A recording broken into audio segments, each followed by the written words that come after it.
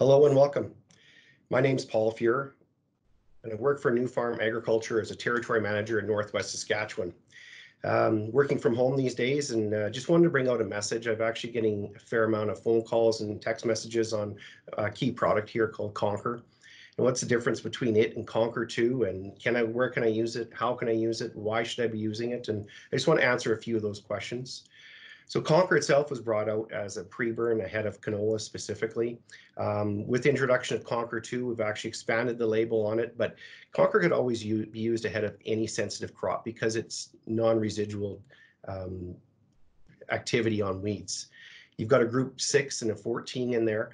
In the co-pack today does 80 acres.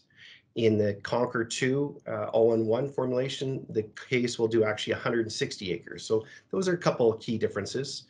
In the co-pack today, you've got bromoxynil and carfentrazone. In the all-in-one, you've got bromoxynil and pyroflufen.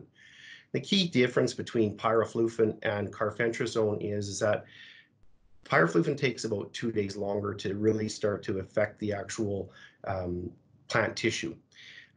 Therefore, what we end up getting from that is actually better systemic activity from your glyphosate and from the bromoxynil for that matter, and do a better job on those harder to control weeds.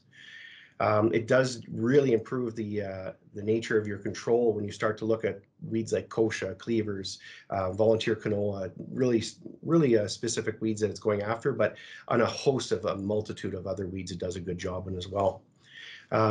Again, like you said, it really is a contact and non-residual, so very safe to use ahead of a multitude of crops. Very flexible and just a good strategy on anybody's farm that's growing canola. I hope that you found this helpful. If you have any other questions, reach out to your retail, reach out to a new farmer like myself, and truly our 1-800 number, one of the best in the industry. Hope everyone is safe out there. If you have questions, we're just a phone call away. Take care. Thanks so much.